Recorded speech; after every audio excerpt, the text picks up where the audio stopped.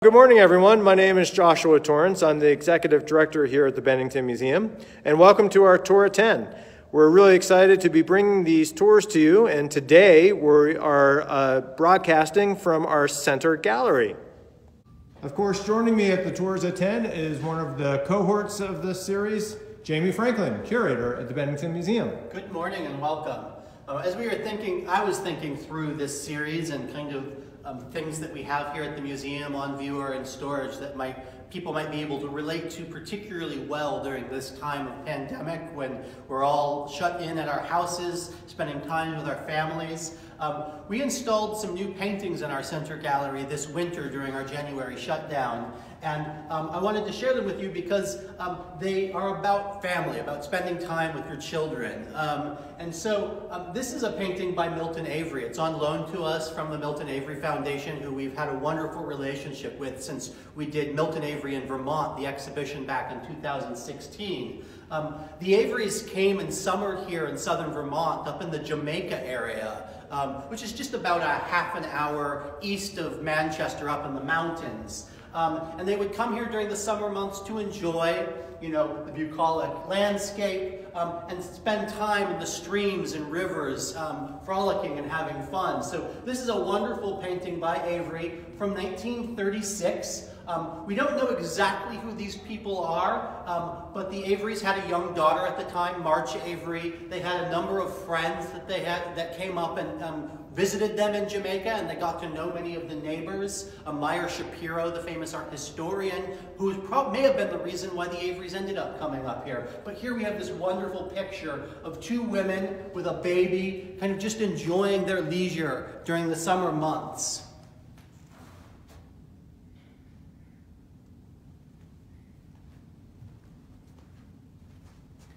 And then also, back here on the other side of the wall, it's sometimes a lot of what I do, I think very carefully about what I put on the wall and what I put in relationship to one another. But I've found oftentimes the greatest surprises and the best kind of juxtapositions are kind of accidental. And it wasn't until after I had installed that Avery and these two paintings by Francis Colburn that I realized we had this kind of theme of kind of family togetherness. This is a painting by Francis Colburn. Colburn was born and grew up in Vermont. He was one of the main artists who worked for the Fine Arts Project of the Works Project Administration during the Great Depression, the New Deal era program, federal programs. And this is called Family Group. It shows a kind of classic Vermont mountain family. And I've always been struck by, they're kind of serious. They have these kind of stony expressions on their faces. And yet the father has his arm kind of gently draped over his son's shoulder. And I always thought that Colburn was wonderful at conveying kind of the humanity and showing us that, we're all kind of part of the same, world, and even kind of stony farmers who are kind of trying to scrape together a living in the mountains of Vermont during the Great Depression can still express kind of love and gentleness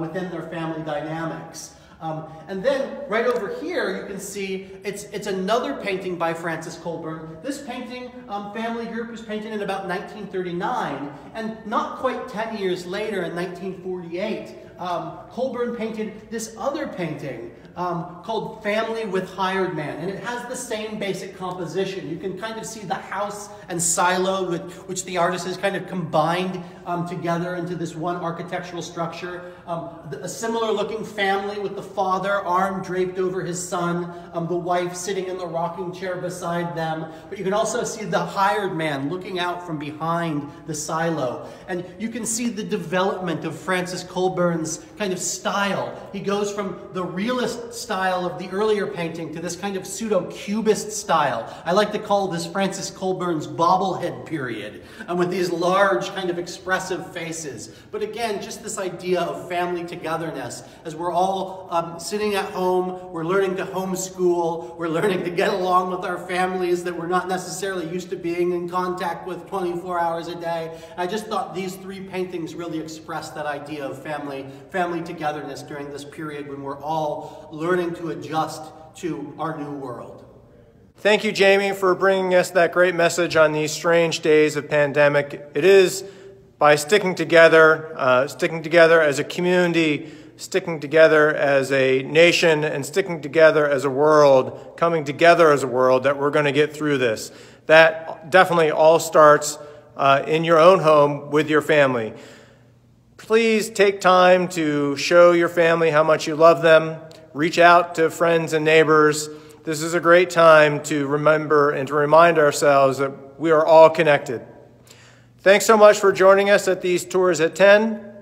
Like other organizations and businesses, the Bennington Museum is feeling the economic pinch from this pandemic. If you feel so inclined, we encourage you to go onto our website where you can make a donation. You can become a member. You can buy a membership for a friend or family member.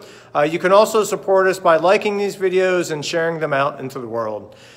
Thanks so much for joining us at Tours at 10. We look forward to seeing you next time. And more importantly, we can't wait, and we look forward to seeing you back here at the Bennington Museum in person. Be well, be safe, and stay strong.